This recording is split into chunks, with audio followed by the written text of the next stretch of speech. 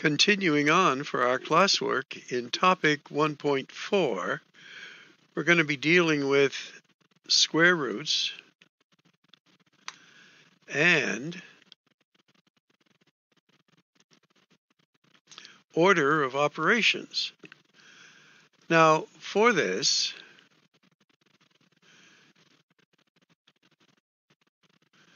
keep in mind this acronym here.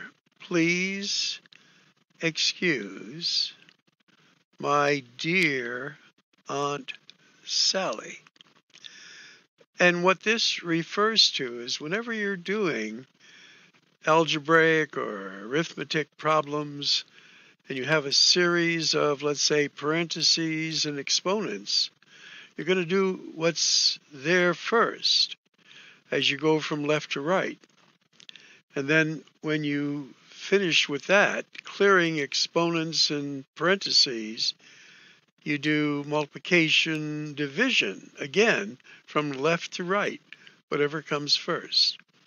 And once you've done all of that, you then do the subtraction and addition, whichever comes first, from left to right. So let's take a look at number 1 here. We have a negative 2 times 4. Well, that looks like multiplication. I don't see any parentheses here, except for this one. So that's going to be a negative 2 times 4 is a negative 8. Now, this next one's a little tricky because it says a negative 16 divided by 8. So that's division, so we need to do that. Now that will give us a negative 2. So the answer then from this, following our order of operations, is a negative 10.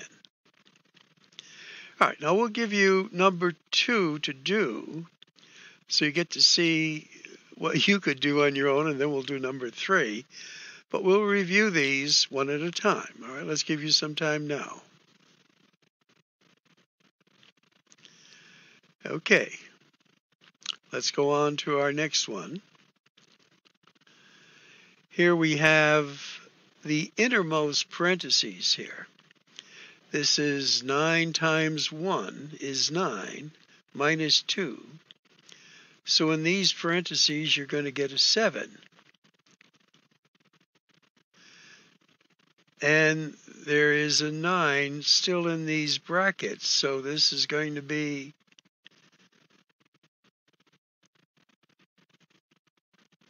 nine plus 7 is going to be 16.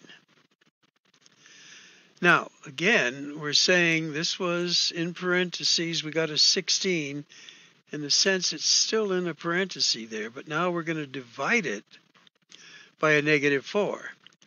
This gives us a negative 4 then from all of this part, and we have a 5. So our answer here is going to be a 1. Hopefully that's what you got.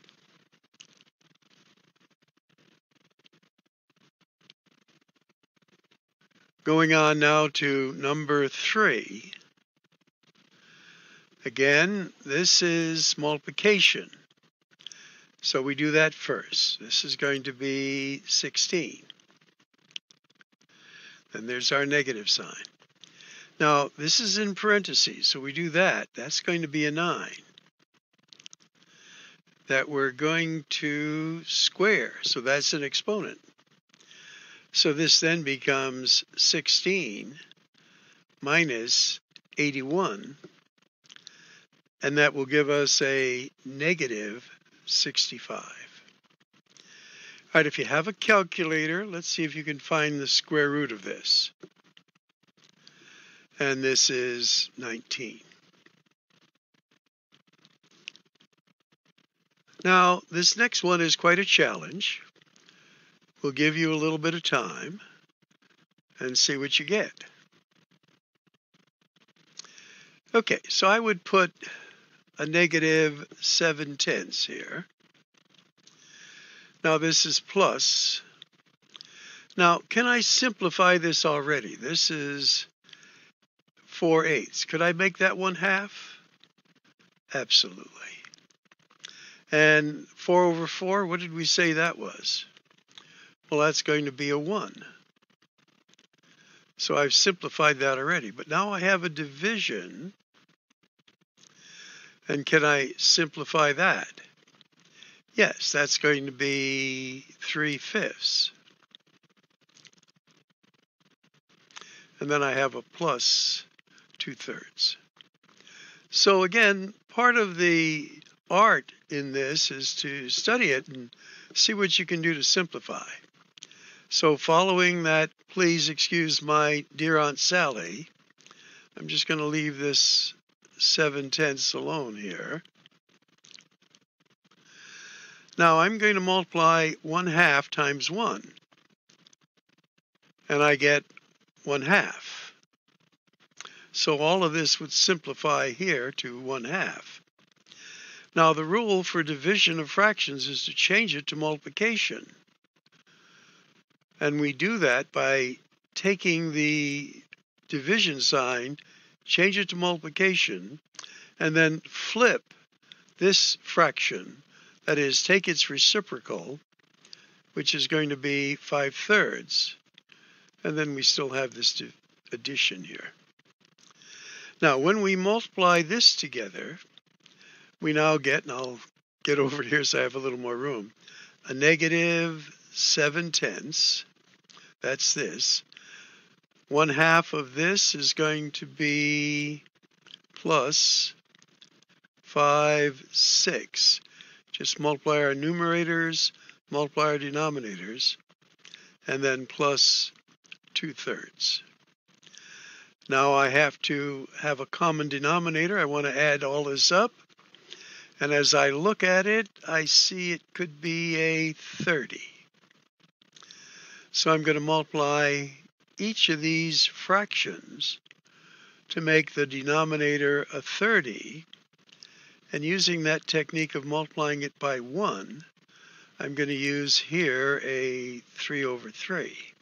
That makes my denominator 30.